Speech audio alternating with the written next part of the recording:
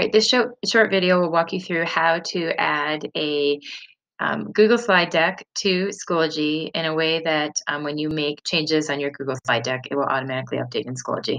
So I actually needed to add my daily agenda slide deck for the week of August 26th for my life science class. So I'm going to go ahead and add it as a page. And just going to call it week at a glance. And then I'm going to go ahead and go insert content. And I'm going to go for my Google Drive resource app. And because when all my documents show up here, like they don't show up in any particular order. So I need to know the name of my slide deck. And I happen to know it's 826 to 828, problem with palm oil.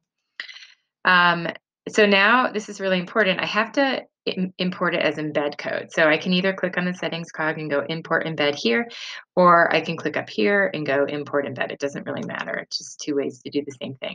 So the embed code is just the heart of, it's the code that makes the slideshow. And so that's what you want to get in here. So it's going to update. It will look yellow like this when you put it in, and that's normal. I like to have my agendas show like in line so the kids see it and they don't even have to click on the page.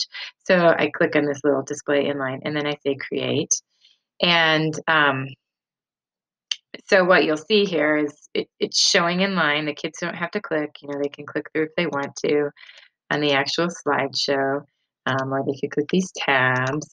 And then if I'm ready to go ahead and, like, I don't have anything right now for Wednesday. So if I want to go ahead and update that, I'm just going to go ahead and go to my slideshow, and then I can update what we're going to do. So we're going to start with smiles and frowns.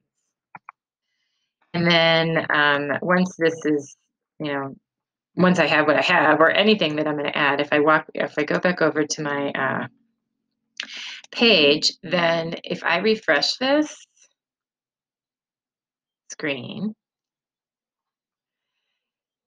now I have my document, and now if I go to the next day, you can see that I have just updated it. So this is an easy way to make sure that whatever you're putting in is going to be able to be updated.